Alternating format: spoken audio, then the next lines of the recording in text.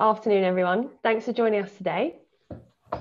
It looks like it's a pretty good turnout as well, which is nice. So my name's Lucy, for those who don't know. I'm part of the senior sales team at Airship and Toggle, and I'm really happy to be introducing the webinar today. I've actually completely lost count as to how many we've done now. Our Come Back Strong campaign has been taken really well by the sector. So thanks to everyone getting involved. And if this is your first one, then as part of our Come Back Strong campaign, we have had we've made our platforms Airship CRM and Toggle completely free of charge for all of hospitality, all the way until we fully reopen the sector in June. It's been taken really positively so far. So if you're not already, then do get in touch and we'll get you set up. Now, this is a really exciting week, I think. So I'm sure many of you went to the pub last night and sat outside and enjoyed a real pint. So yeah, it's a great week already. And it's also my birthday tomorrow, so even better. But also I get to introduce Vita Mojo, so their commercial director, Nick, and head of product, Rob, for today's masterclass. And Vita Mojo are a tech company building smarter digital ordering and back of house solutions for the hospitality industry. So we work really closely together. They started as an operator, but the tech stack they wish they could have, they've been testing and refining in their technology in their own restaurants. So today, Vita Mojo powers the digital transformation of brands we all love, like Nando's, Leon, Yo, Brewhouse and Kitchen, and also Honest Burger, and many more. And to help the operators get back on their feet, they've actually come while we come out of lockdown anyway. Vita Mojo are offering 1 free month for all new customers until the end of May, which is very generous. And we work really seamlessly with them, both on Airship CRM and Toggle. The ultimate aim really is to encourage the repeat orders, database growth, and obviously keeping engaged with the customers. But I'm sure Nick and Rob have plenty of real life examples they can share. And so I'll probably pass over to you guys. But before I do, if anyone's got any questions, just pop them in the bottom here where the Q&A section is, and we can cover them probably all at the end, if that works for Nick and Rob. Perfect, thank you. Cool. Thank you for that intro, and thank you for everybody for joining us today on this sunny Tuesday. So we're here to talk to you about the power of data and how you can use data to help transform your operations.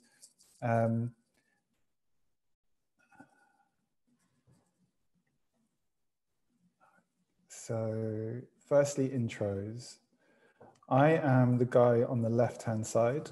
So I can't skateboard, I don't have any hair, but I've always wanted to be Martin McFly, skateboarding behind the pickup truck. So that's me. I'm the commercial director of Vita Mojo. I look after everything to do with marketing and sales and partnerships, and just generally trying to grow the Vita Mojo brand.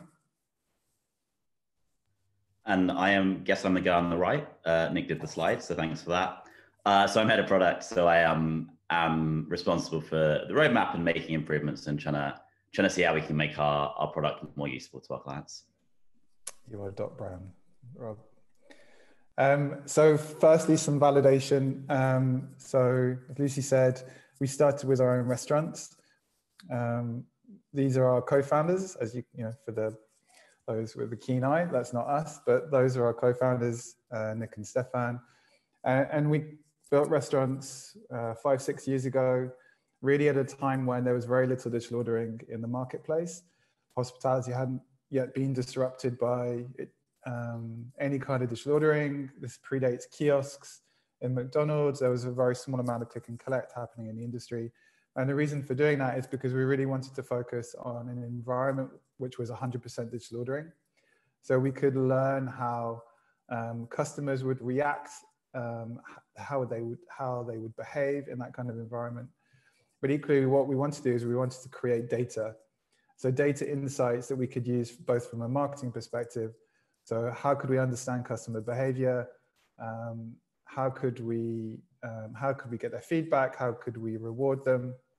And equally, how could we use data from an operational perspective to make our operations more efficient? And how could we create lots of different ordering channels and then aggregate those efficiently? And so against that backdrop, we were able to move almost 40% of our overall sales through click and collect at a time, again, when that industry average was about 2 to 5%. And that allowed us to acquire lots of rich data insights into customer behavior. And then we plugged all of that into a CRM and did lots of kind of niche stuff to try and test how that would work. So with a lot of work around digital ordering that we have now since channeled into a new platform that we took to market in 2019 fully. And of course, over the last year and a half, especially the last 12 months, we've seen a lot of growth. So that gives you some indication of our background. So we very much, as a company, always had a vision around how the hospitality sector would be disrupted and how data is an essential component part of that disruption. And fast forward to today, and again, as Lucy said, we work with a fantastic number of brands now. We are trying to seek out partnerships with brands for whom their brand is important to them and who are looking to change. So looking to develop, looking to go on a digital journey, looking to go from analog to digital. And that's a really key part of how we work with our clients. And we have some very big clients like Nando's, and we have some very small clients. But what we try and do, as I said, is work in partnership with all those clients and take them on that digital journey and work with them in partnership. And that's super key as we go forward. We've got some case studies around how we've done that with some other clients, obviously with data at the heart of those case studies. And we can bring those to life a little bit later on. So 3 component parts. So firstly, I guess a kind of very broad macro view of a new digital landscape for hospitality, what that really means. Again, a lot of it will, a lot of it won't be new to you as such, but it's great to create that context around how the hospitality sector has evolved over the last 12 months, what COVID has done, and how how the adoption of digital ordering has accelerated throughout the sector, irrespective of the vertical within hospitality that you work in. Rob will look at the specific opportunity and the challenges therein, and then he has a very handy 4-step plan to success that he's quite happy to share with you today, it seems. So that new digital landscape. So we talk about this journey from being analog to digital. Now, we've seen it in other industries. But for hospitality, it's an essential part of the change process that we've seen a lot of over the last 12 months. So brands adopting digital technology, starting to understand the benefits. And so this journey from analog to digital is now creating opportunity for hospitality brands to really move forward and adapt the way they work. Now, we've seen it in other sectors. We've seen it in music. We've seen it with Amazon across a number of different verticals. We've seen it with Netflix. So it's not a new journey, but certainly for hospitality, this is a very new experience. So it's something that we really need to kind of dive into so that we can identify those opportunities, but equally those challenges that come with those opportunities and how to solve for those challenges as we go forward. So this is some of our own data. It's quite obvious data in as much as there's been a huge swing from traditional ordering methods through to digital ordering channels. Obviously, this is an extreme version given the amount of time that we spent in lockdown through 2020. But clearly what's happened is there's been this adoption of tech throughout the hospitality sector in slightly different ways, depending on the hospitality vertical. So if you're in casual dining, it's slightly different to quick service restaurants, for example. But fundamentally, there's been this huge swing, which is fantastic. Fantastic, I think, for the sector, obviously fantastic for us, because we've very much focused on digital ordering as an organization. But what it does do is it brings opportunity. It brings some complexity, but primarily it brings opportunity. And today we're really going to kind of delve into that opportunity. So as we said before, we work with Nando. So Nando's is a great example, obviously an extreme example because of their size, but they've changed their whole operational flow. So whereas you used to come in, you go to the counter, as you can see on the left, you place your order, you pay, you sit down, the food's brought to you, and you kind of repeat as you go. The advent of ordering, pay table, digital ordering channel means that you change that flow, that the customer now comes to sit, they use their own device as their menu template to then start to place those orders. A huge amount of benefit, to the point where there is a huge percentage of their overall sales, so between 80 and 90% of sales going through one of our platforms, whether it be order and pay at table and click and collect. That means they've had literally millions of unique sign-ons through the platform, and so have now accessed this whole raft of customer data, which obviously they didn't previously have, which can be obviously transformational for a brand. And to be a little bit more technical, what does that really look like for a restaurant brand? So we talk about going from analog to digital, but it is a journey, and different hospitality brands are at different stages of that journey. And really, our job is to work with different brands, irrespective of where their starting point is, and try and understand their challenges and how we can work in partnership to move them through these different stages. But fundamentally, you start as an analog hospitality business, and the next step is to digitize some of those key processes. So that could be order taking, it can be the fulfillment side of the business. But fundamentally, what you're trying to do is you're trying to generate data. The data on your customers, data on your operations. You then feed that data through, and then you can start to personalize the experience. You can start to automate the experience. You generate these actionable insights on how you're operating as a brand. And then you flood those data insights back in, you generate more data. And it becomes your flywheel. It becomes your digital flywheel. And then it becomes a holy grail. So the holy grail is deliver those personalized experience for your customers. Ultimately, that increases their lifetime value. So already through digitizing key processes, you can understand who your customer is, and you understand when they consume, what they buy, across which channels. And you start to understand the value of that customer to you as a brand. And that's super important as you move forward.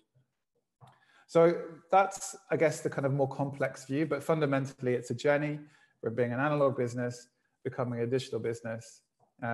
You generate this data, and I guess it's Rob's role to explain to you how you then use that data effectively as you go forward. And the final slide for me before I hand over to Rob. So this is a slightly complex view of a digital operational system. So this is our operating system, if you like. It could be ours, it could be any operating system, but this is how we describe what we do at Vita Mojo. What you have is you have a hub. So that kitchen and capacity management system is your hub. And what that hub does is it aggregates lots of different channels. So that could be self-serve kiosks in your restaurant. It could be scan and go for your grab and go. It could be order and pay at table for your casual dining restaurant. It could be click and collect. It could be your EPOS.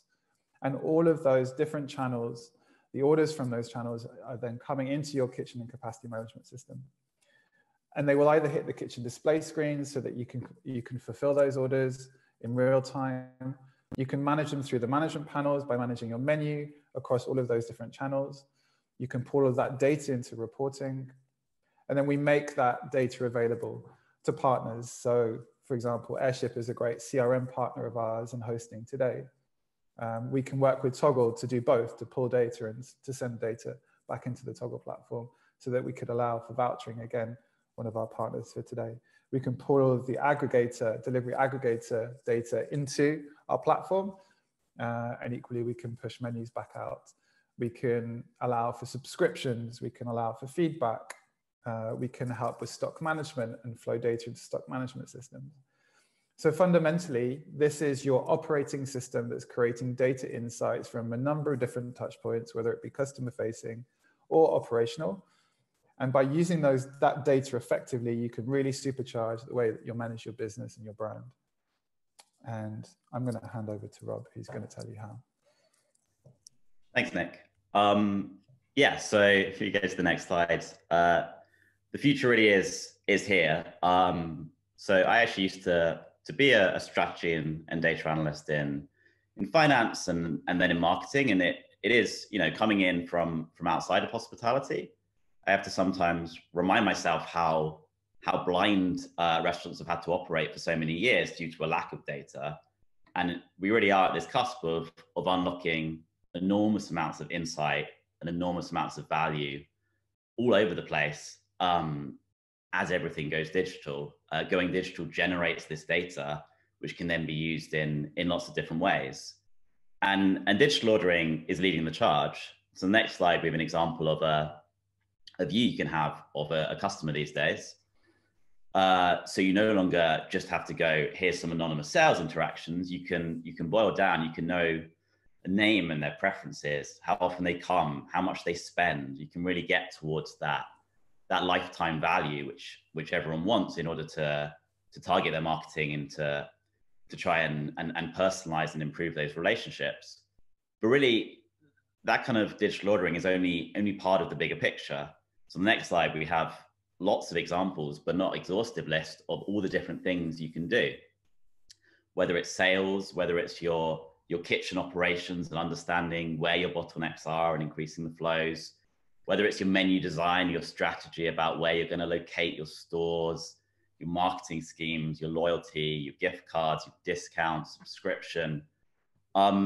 There's precedent for this in dozens of industries, that once you start capturing data, you don't necessarily know where you're going to end up, but every decision you make starts to be a bit more informed, and then you start to answer the next biggest question you have, and the next biggest question you have, and over time, the whole industry is transformed. And working at Vita Mojo with the offerings we have, and working with great partners such as Airship and Toggle, it's really exciting to be at the cutting edge of what's going on. It's an amazing space to be building and working in technology, building and working in data. But most people aren't quite there yet.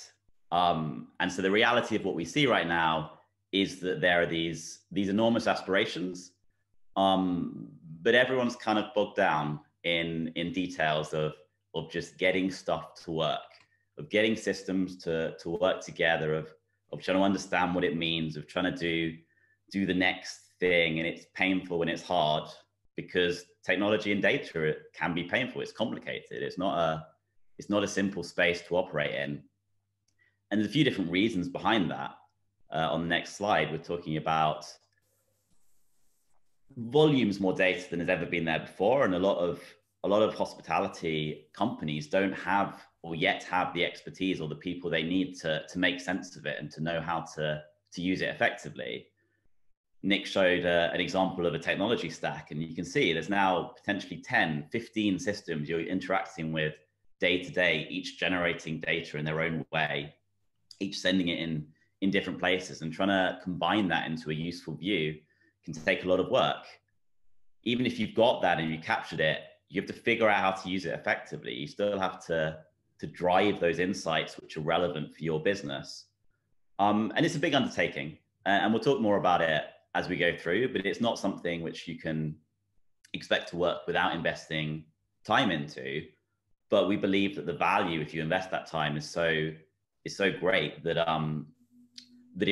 it'll pay for itself many times over. And so we've kind of put this in quotes because it's not fully serious.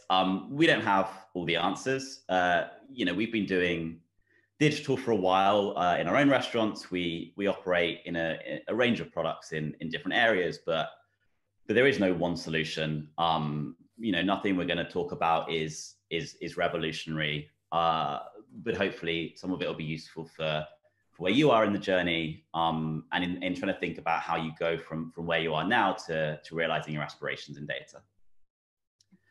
So step one, always start with the exciting one: audit your current data. Maybe you're there with a technology stack you're super happy with. Maybe you chose it very carefully, or maybe you were driven by circumstances to quickly sign some deals and get certain digital ordering channels up and running, and you're not quite sure where you're at, and you haven't had a chance to breathe because of endless lockdowns and so on. And so, don't panic, take a deep breath, sit down and spend an hour thinking about what systems you have, what data they're generating, and then think about what's missing. And we're going to talk through a few things which we think you should be demanding of the systems that you use.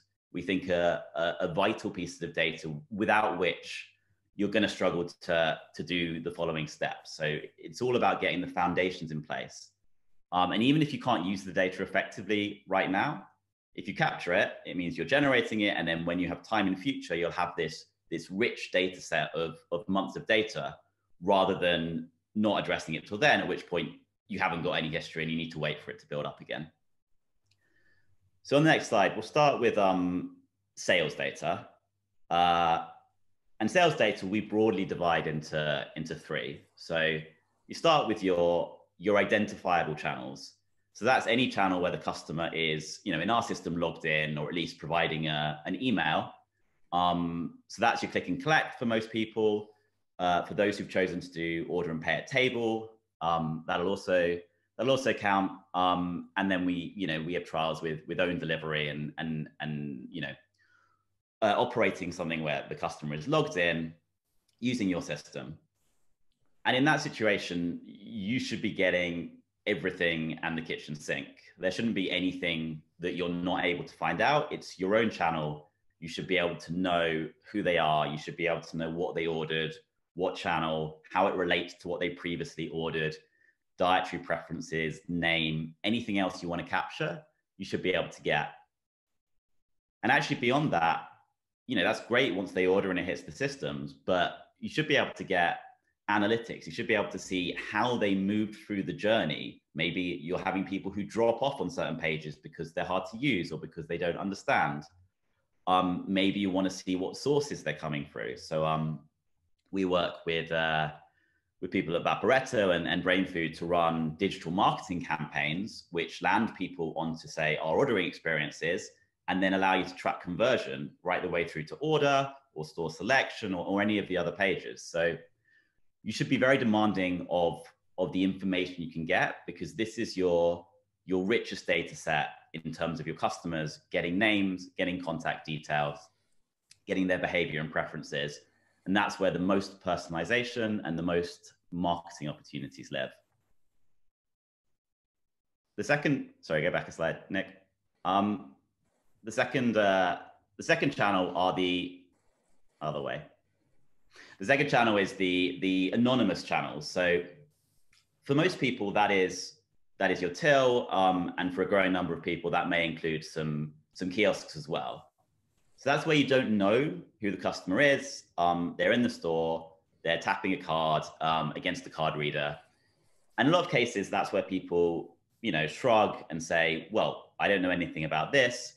It's just a random order. I don't know if this person's been here before, and so on. But we think that's actually not true. And I'm going to go into detail on this because I think it's important. But modern payment providers can provide you information on the card which has been used. So, the first rule of building payments technology is never store a card number yourself, because card numbers require a lot of compliance.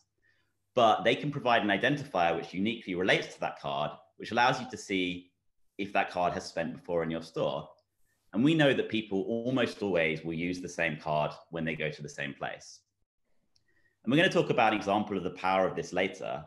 But essentially, it gives you amazing data on return rates, amazing data on what your customers order, and the clustering of, maybe you have customers who are really into this or that, or a group who come on the same day every week.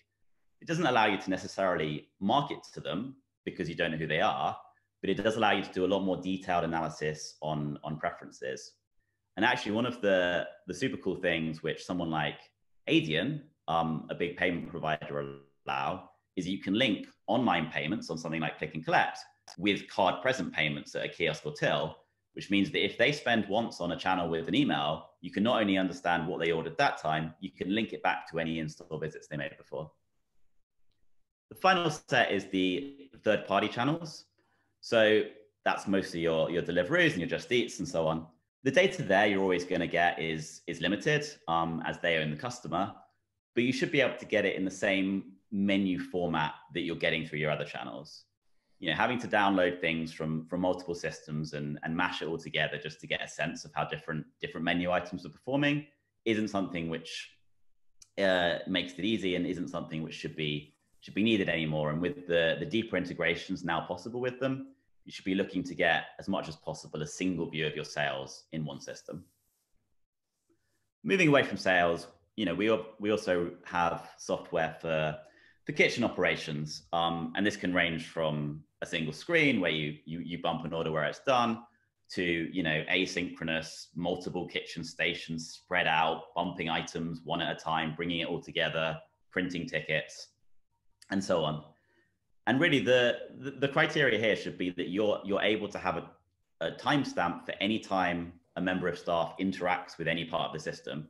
Because if you want to know where your bottlenecks are, if you want to know where you can improve, you're going to need to know how long each item takes to make, when it gets started, when it gets finished, when customers are collecting it.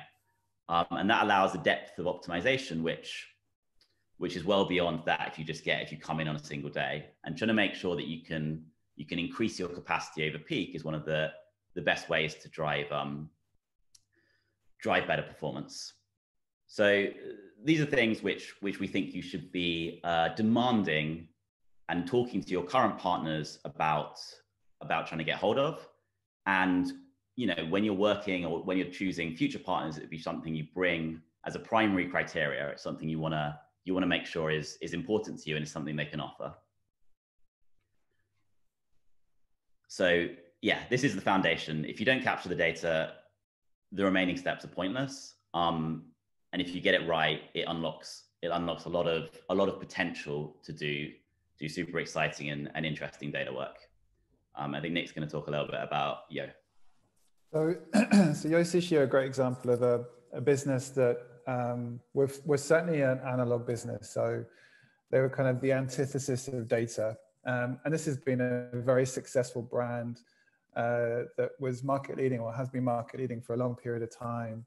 The belt technology is something in the late 90s that everybody talks about. But what you didn't know about Yo Sushi is that they had no idea what they sold. So all of their sales came in colored plates. So they knew how many purple plates they sold, or how many pink plates they sold, or how many green plates they sold, but they had no idea what food was on the plate. So they had very, very, very little data to manage their stock, to manage their wastage, to do any kind of menu deep dive. And then added to that, again, as with many different hospitality businesses, they had very little customer data. And so they were one of our first 3 or 4 software clients. And actually we'd been working with them on 2, 3, 4 different concepts over about an 18-month period. And the holy grail concept was this full 100% digital ordering experience that was fully integrated with their belt, which was the end game, which we saw in sort of 4 or 5 years' time. And then towards the end of May last year, they gave us about 5 weeks to implement it across the whole estate, which was both exciting and terrifying in equal measure. But what it has done is that it's accelerated the Yo brand. It's taken their existing belt technology, which is supplied through somebody else. They've now changed that in the way that it delivers food to your booth. And then they've used our ordering technology so that they now flow all of their orders through our order and pay at table or our click and collect. And then they use our kiosks for their food to go bolt-ons. So they now have basket level data for 95% plus of their transactions. They now know what they sell, which is great. So they can not just talk in colored plates, but they can talk in absolutes around the menu. We've also helped them a lot with their back of house operations. And we talk about a single view of the whole operation. So that covers that customer level insight. It covers everything that's happening from a back of house perspective, because we've been able to implement kitchen display screens. It covers our Deliveroo integration, and then we flow all of that data into the stock and supplier management system. And then we've worked with third parties such as Yumpingo and others so that they can start to reuse that data. And now we're starting to have conversations about that single customer view, how we flow that into their CRM system, and equally how we look at the Yo brand as it behaves through some of the supermarkets that they have. so that we can start to look at Yo more of as a food retail brand that happens to have restaurants. And I'll come on to that with a later example with Leon in a bit. Cool. So step one, you're now capturing the data which you want. Step two is about making it accessible. And this is true in every company, which is that you need to get the data in the hands of the people who need it, when they need it, in the form they need it in. Data that's difficult to access won't get used. And that's not because these people don't want to look at data, but it's because everyone's got a million things to do. Everyone's busy. Making it easy and putting it front of mind and getting something which people look at day to day drives so much value in terms of kind of making them think about it more and then making them ask the next question. If it sits in a silo, if it sits with one person who looks at it in a spreadsheet, it's not going to deliver the value which we believe it can. And there's a few elements to that. So we talk about data. On the next slide, Nick. So we talk about data needing to be real time. So these days, expecting your data to be real time rather than delayed is crucial to anything you want to monitor on the day. If you want to identify fires and put them out quickly, you're going to need data that is close to real time. And you're going to need it in the places that people are going to look at it. So in the top right there, we have an example of a dashboard in the KDS that we put in. And this was a fairly straightforward piece. It's a different view of data which you can see in spreadsheets and you can see in our back-end reporting, but it's just a quick summary view of what's going on the day in a place that people can switch to, glance at, and then go back to using like they do normally. In the middle of a busy restaurant, you're not going to get out your laptop and do analysis, but you're going to glance at this kind of thing, and sometimes that can help you identify issues or opportunities which you'd otherwise miss. And that's why it's important to get your data both in a raw form, so when you have the time, you can sit down and analyze it deeply, but also in summarized forms that are quick to provide useful views.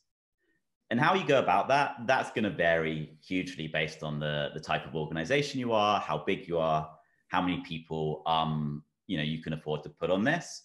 But good tech partners will help with that process. They'll help provide data in useful summarized views, which they know work for people, and be responsive to queries and issues which you may face. And part of getting data in useful places is connecting your systems which need to work well together. So, one of the things which is common in the restaurant tech industry is to have an integrations page on your website and list a bunch of logos of everyone you integrate with. But the more we've worked on this, the more we've realized that integrations aren't binary. It's not just you're integrated or you're not. They can work in lots of different ways. And sometimes that means a deep, powerful integration, which gives you everything you need. And sometimes it means a very surface level one, which limits the capabilities which you're able to achieve. So with us and someone like Airship or Toggle, we've tried to integrate them deeply into our system to unlock the value and to allow both our system and Airship system to do as much as possible and bring out the best in both systems. And that is super important. If you have an integration which doesn't work, which has, requires complicated mapping, which only provides, say, order level information rather than basket level information, that means you're not getting that in the places that you need it, and you're not able to get the insights which you want. And it's something which is generally true, but fewer systems tends to equal fewer headaches. It's always difficult getting systems to work together smoothly, and the more you involve, the more that problem can get out of hand. So the next thing is, I guess, you need to be realistic about where you're at in terms of both what you need and the time you can commit to it. So, a report which people look at daily with some basic metrics is probably going to be more useful than a 3-month project to deliver the God level data in every format, which never ends up delivering the value. So automated, fast, in useful places, and according to the needs of your organization. And there's some great third parties you can bring in, such as DataHawks, who did some talks a few weeks ago to maybe help with that process if you're not sure where to get started. But don't panic and take it step by step, and get data in front of the people who need it. And Nick can talk about Boston Tea Party.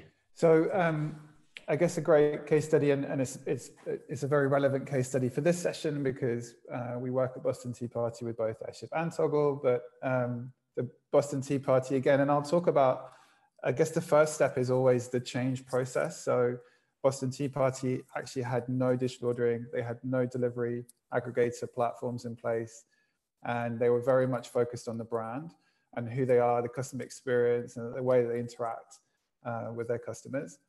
And so to launch Order and Pay at Table and Click and Collect, and then eventually Deliveroo, for them was a huge change piece. And they were actually very fearful of that change initially. But we worked really closely with them, and we got, again, a high percentage of sales. And this is super important because by switching on Order and Pay at Table, again, by changing their style of service, but by doing that in such a way that it became part of their brand and it really represented their brand in the right way, we got a very, very high percentage of their overall sales through our platform. And that means data, and that's super, super key. So they're suddenly in this whole new world where 95% of their sales is going through either Click and Collect or Order and Pay at Table. And that means from a marketing perspective, and they do, Boston Tea Party do love Vita Mojo and Airship with a big heart. And Anita Atkins, who's their brand director, has been great with us and has openly said that. And our ability to create that ecosystem, as Rob was talking about, so with Airship, with Toggle, again, here we work with Feed It Back from a feedback perspective, with wireless social as a trigger if somebody comes into the building or into the restaurant. So that connected ecosystem, using all of that data that we're flowing through our system. And of course, there's ancillary benefits like ATV, etc., labor reductions. But fundamentally, we've created this engine with Boston Tea Party that allows us to digitize their experience, and it flows all of this great data into some of the other third-party partners that they work with. Cool. Step 3, you have the data, it's accessible. You need to start to draw the insights. What is it telling you? Are there any easy wins?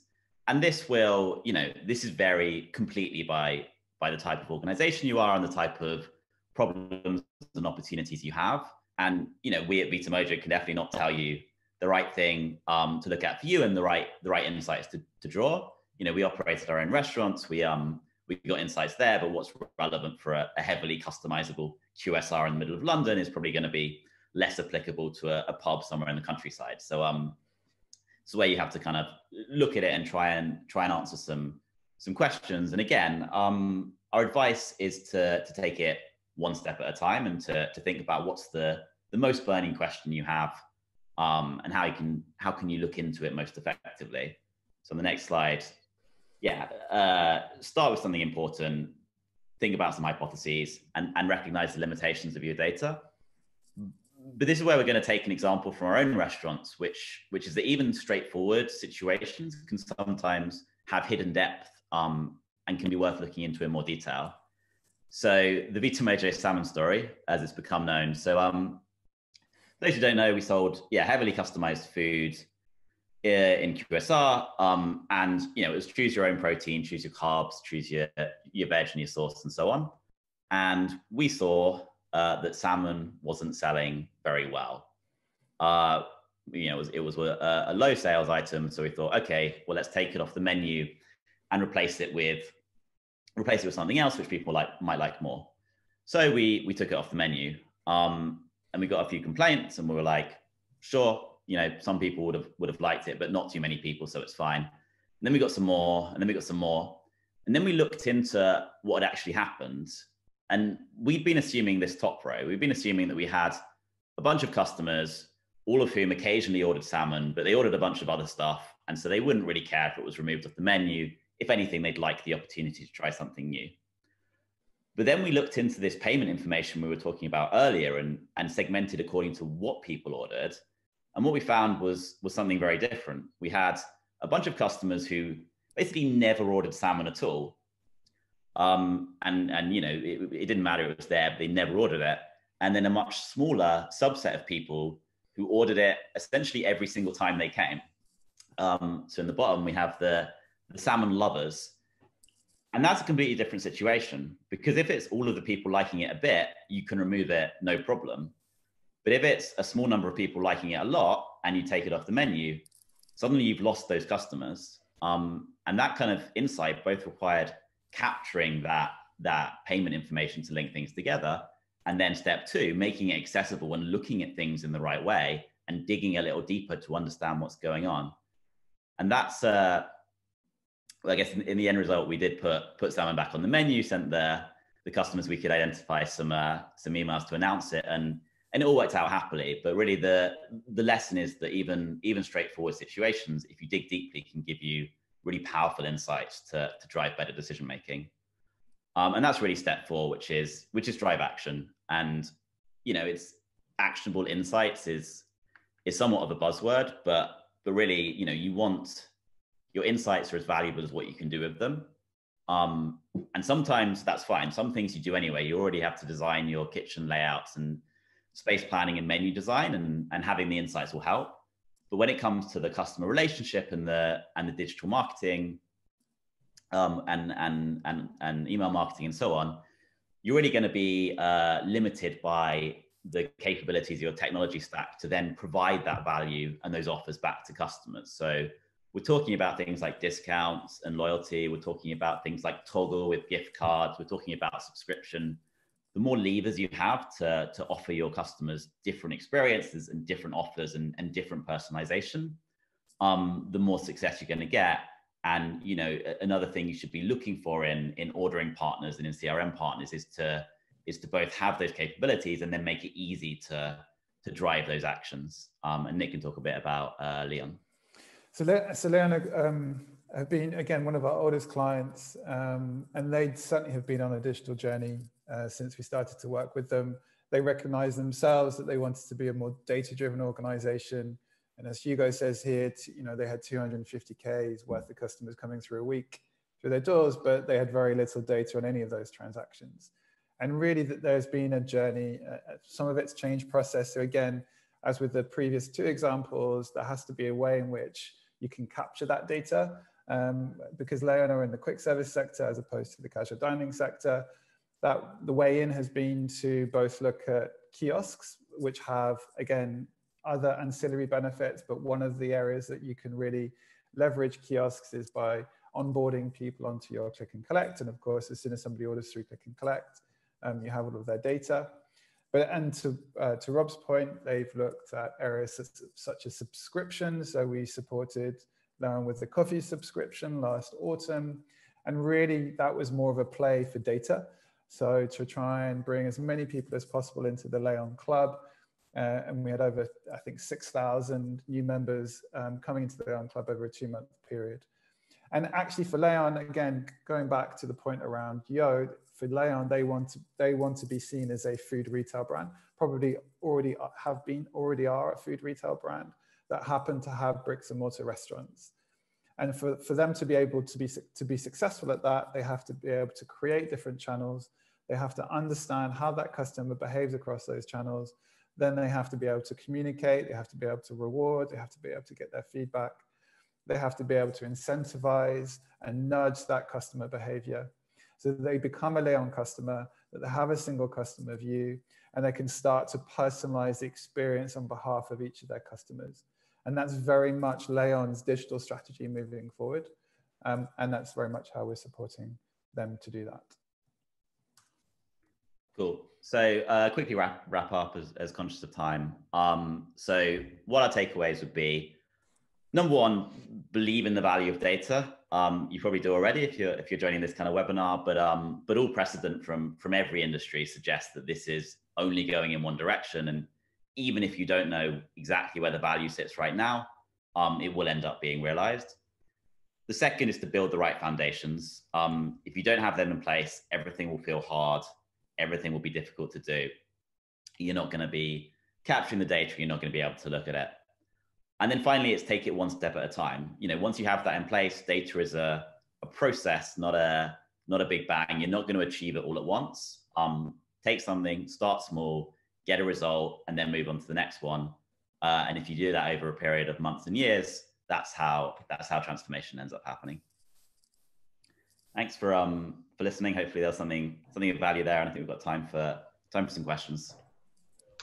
Excellent. Thanks, guys. That was really good. I'm sure everyone that's attended can agree. I feel like the power of data has been effectively explained there. So we have actually got a few questions as well. So shall I just read them out, and sort of whoever's best to answer, you guys can answer. Amazing. Cool. So first one is, so have you managed to join up Leon's retail customer data and restaurant data? If not, how would you do this in the future? So yeah, so that's an interesting question. So we haven't yet with Leon. We are talking with a couple of other brands about how we can do this in the future. The main challenge is that if you have any retail products that you are beholden to the POS, to the point of sale that's being used by that supermarket, and that's very difficult data to get hold of. But what we are talking about doing is trying to, it could be as simple as QR codes on packaging, trying to allow customers in a retail setting to earn loyalty. They would automatically onboard them into potentially a click and collect version of that brand's menu, and then allow that customer to redeem that loyalty through into the bricks and mortar locations. So in essence, it would create that bridge between the retail customer and the bricks and mortar customer, and also would help nudge the retail customers to use the bricks and mortar restaurant locations. Cool.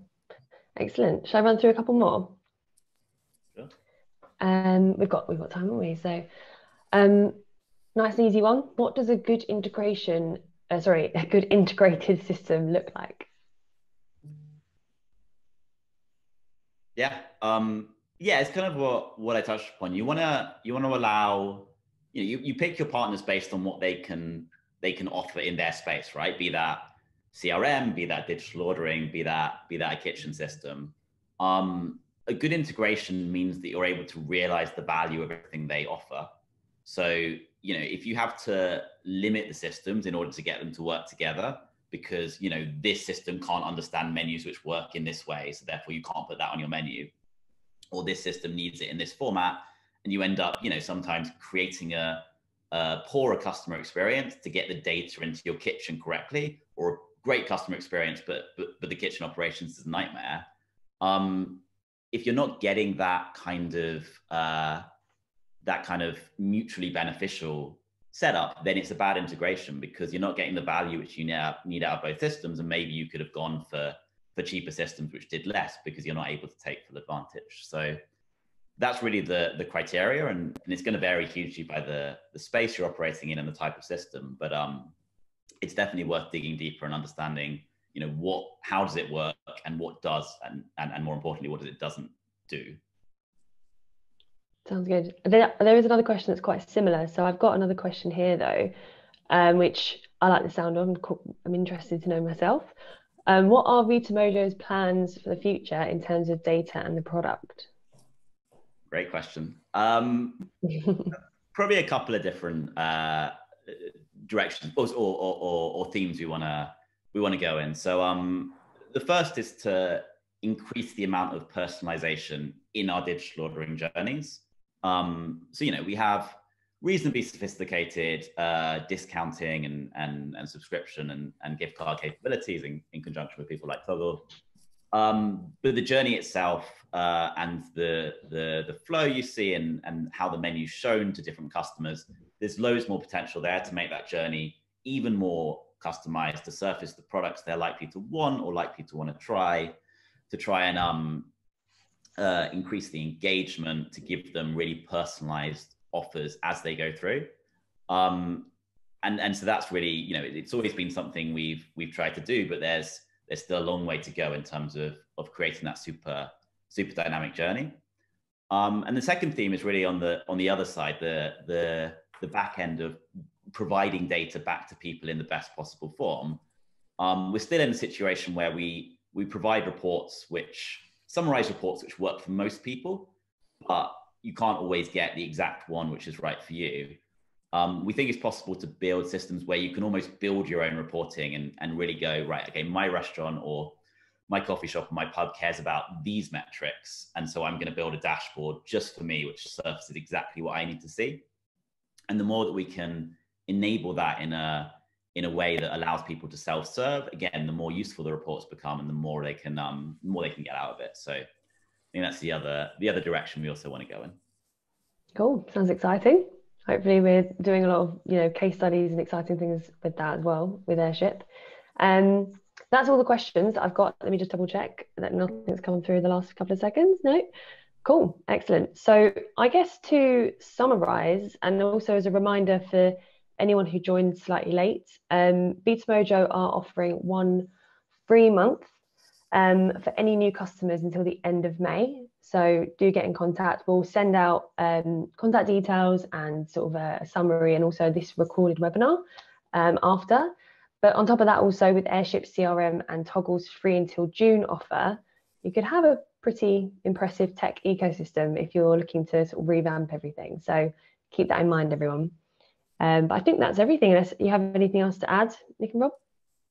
Thank you for having us. Thank you for listening. Absolute pleasure. Speak to you all soon.